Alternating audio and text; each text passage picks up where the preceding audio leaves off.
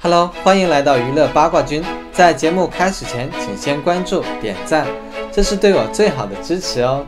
正式官宣，今天起，燕京啤酒将携手品牌代言人王一博，全力冲刺。一人千面，百变人生，每一口都是梦想的回味。用热爱酿造生活，醇香留痕，唇齿回味。和一博一起畅饮燕京啤酒，搏出精彩。一博出发飞昆明，穿着肖战同样的裤子，心情很好的跳跃。最近王一博他的工作行程也很满，在有匪拍摄结束之后，他赶往长沙拍摄《天天向上》，还正式宣布参加街舞的录制。王一博每一天都在工作，虽然很累，但也很充实。最近几个月王一博的成长真的很快，之前有内部报道，王一博和陈晓准备搭档拍摄《冰与火》，拍摄地点是云南昆明。同一天，他穿着一件蓝色衬衫和一条我们非常熟悉的裤子。王一博的工作发展得越来越好，他的老板杜华也接受了采访，并向记者透露，今天的成就离不开他背后的汗水和泪水，最后得到了收获。由期待王一博主演的新剧也可以尽快推出。目前王一博随着《天天向上》节目组再次飞往了云南昆明，在这里将会进行助农卖花活动。早早听说王一博将会到来，不少粉丝闻讯赶来，并且也吸引了众多路人。参与到追星的过程中，由于围观的群众人太多，所以现场秩序一度非常混乱。作为节目组中的人气王，王一博的路线备受大家关注。节目组为了维持好现场秩序，玩起了套路。原来王一博并没有和其他天天兄弟们一起从主路线进入，而是用他们吸引眼球。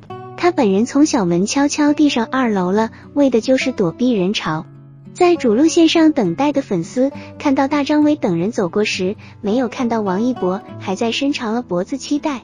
昆明当天的天气非常炎热，紫外线很强，现场的观众也真的不怕，连王一博本来就没有待多久，就已经被晒黑了。官博更新了相关状态，发布王一博前后的对比照，一黑一白，被晒黑扎心了。第一天在昆明斗南花市后，天天向上团队接下来会到民族村和古滇进行活动。5月8日下午2点，斗南人声鼎沸，粉丝阵阵尖叫。湖南卫视天天向上主持团成员汪涵、钱枫、大张伟、王一博来到中国最大的鲜花市场昆明。此番天天向上来到昆明是为了录制节目，选择来到斗南花市是为了助力花农，为云南的鲜花产业复工复产出一份力。除了天天兄弟主持团以外，节目组还特别邀请了淘宝第一主播薇娅一同助力。下午，薇娅、钱枫和大张伟率先来到鲜花交易市场，三人在一番讨论之后分为2组，开始挑选花品，一组选花品。薇娅和大张伟一组开始寻觅花品，已做客过薇娅直播间的大张伟和薇娅默契十足，他们积极从花农老板那里了解花品信息。这个花期很长，价格也便宜，性价比很高，而且它很好养。很快2人就决定了第一款花品长寿花，然后又赶往下一个摊位开始寻找。之后2人又看中颜色艳丽的满天星永生花，母亲节快到了，这个会是送给妈妈最好的礼物。薇娅不愧是带货主播，很快就把商品和客户需求很好的进行了对接。另一边，拍花组由汪涵带着王一博先来到鲜花拍卖大厅，了解鲜花拍卖的方式和流程。作为亚洲交易量最大的专业鲜花拍卖市场，交易量全球排名第3。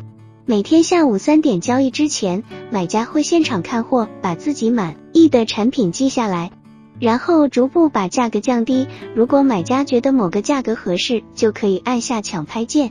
于是交易达成。听着工作人员的讲解，汪涵和王一博对于拍卖流程很感兴趣。得知王一博会来昆明，本土的粉丝们都异常激动，早早就来到现场。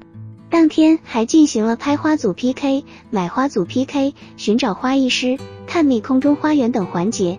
为了更好推广云南鲜花线上产业销售，节目组还进行一场带货主播的选拔。这次节目组的希望通过节目助农，明天节目组还将继续在昆明进行录制。